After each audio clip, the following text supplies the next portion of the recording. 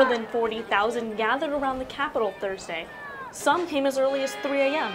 to wait for standing room only spots to hear the Pope's message. Anytime you get to see the Pope, you know, it's a pretty special event, and it's kind of like a one-in-a-lifetime thing. I feel like I would have had a lot of regrets if I didn't come down today.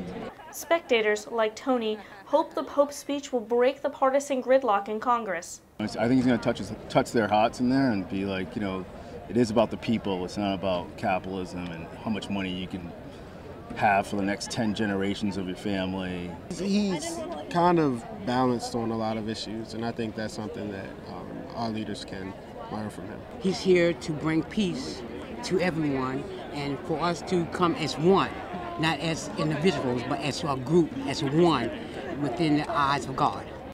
The Pope talked about important issues, but listeners didn't hear a lecture.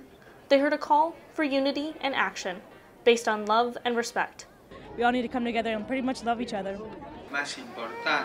After the address, Pope Francis stepped onto the Capitol balcony, blessing the crowd and asking for their prayers. He's beautiful.